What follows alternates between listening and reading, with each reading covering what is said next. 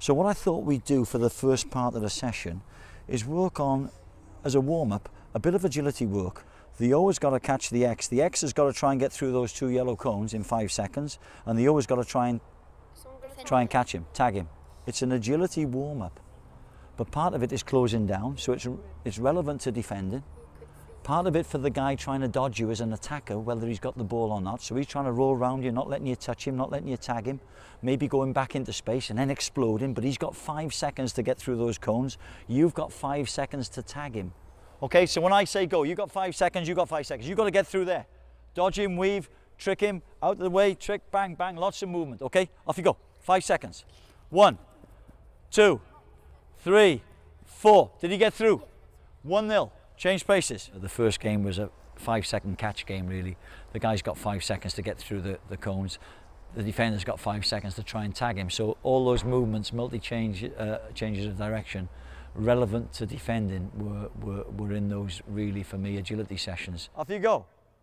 1, 2, 3, 4, 5. He's got through. Jeepers creepers. Off you go. 1, 2, 3. He's got him. Good defending. He's nailed him. And then we took it into, we paired them up in terms of we played the tight one. Can you lose your man? Can you get away from your man? In this big area, what I'm going to allow you to do, the reds are going to be the attackers. The blacks always have to be touch tight. So if Billy's running round in here and I'm the black, slowly, I'm touch tight. Now you've got 1 chance to get out of here without me staying with you. So as you're jogging round, 1 change of direction might be here and then quickly go that way. 1 change of direction I'm allowing. Can you get outside the area and lose him? So slow the defender down, but I'm going to call out, and inside 20 seconds, you've got to make your move. Now whether you make your move after 5 seconds, 10 seconds, 15 seconds is down to you, and down to whether there's space to run through. 20 seconds, off you go.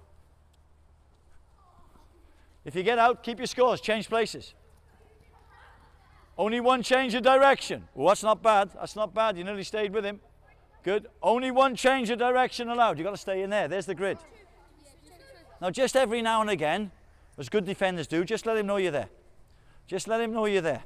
Let him know you're there. And when he's ready, now I'm going to allow 2 changes of direction. So you can work in one way, then chop and go the other way. Be aware of the other players in here, don't want any injuries, okay? 20 seconds, off you go.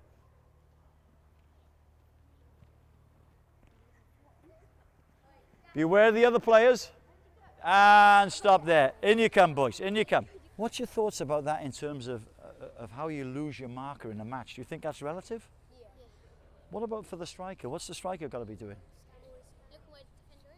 Knowing. I'm walking off him, I'm moving him. What have I created? Now I'm getting back across him.